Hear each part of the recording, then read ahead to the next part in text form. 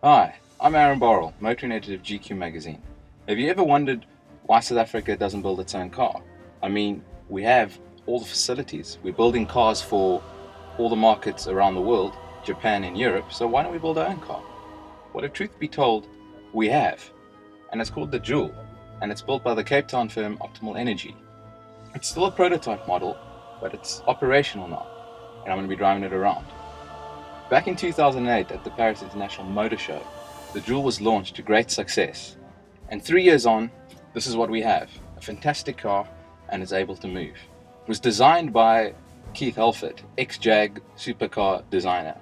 And just keeping with the South African theme, making the car proudly South African. Started the car up. What's pretty nice is that we got this digital cluster, which is very sci-fi like. And the sound with the motor starting almost sounds like a proton pack of a Ghostbuster. On the left, we have the kilowatt power cluster. On the right, we got something measuring the battery. And normal, like your normal instrument cluster, you got your speedo, which kind of looks like it will move in an analog way, but still digital. And we got a little sign at the bottom telling us what gear we're in. Well, not what gear, neutral, drive or reverse, and a trip counter and a range. Inside the car, we have parts that might look like it's been borrowed from other pieces of other cars, but this is a prototype. The finished product is going to have a much more minimalistic feel and obviously more original. But inside, it's enough to seat 5 adults. There's a lot of room in the front and the back, and the boot can also hold 700 liters of space. Well, let's take this thing for a drive. I'm going to engage drive, lift up on the brake.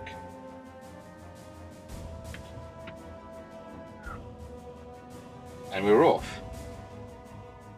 Quite disconcerting is that you don't hear anything. Everything is just silent. So, as opposed to an internal combustion engine, we're hearing that nice sound of the engine, we're hearing a bit of silence. But I'm sure you can get used to it quite quickly. Other things though, obviously are going to start being more noticeable, like your road noise and your wind noise. But just hearing those sounds, I can get used to it. I think it's really cool. It's powered by a 36 kilowatt hour lithium ion battery that weighs about 300 kilograms, and it can be charged at your normal plug point. Charging is set to be able to take place in about 8 hours, which is fine because if you're going to be using this car around the city, you're just going to charge it overnight. Also quite strange is the regenerative braking, whereas before you'd use your foot quite literally to press the brake pedal. Taking your foot off the accelerator, the car starts braking by itself, thereby charging the battery. Power set at 70 kilowatts and 254 newton meters, with 45 kilowatts being accessible all the time. And that means that the car's pretty sprightly from robot to robot. We're looking at the car being able to accelerate to 60 kilometers per hour in under 5 seconds. So you're sure to give a couple of sport coupes a fright. The top speed is set at 135 kilometers per hour, but obviously if you're going to be driving at that speed all the time, the range is going to suffer. The range of the battery is about 300 kilometers depending on your driving style, and that means that it's even better than the Nissan Leaf, whose range is set at about 160 kilometers. The build quality is really impressive.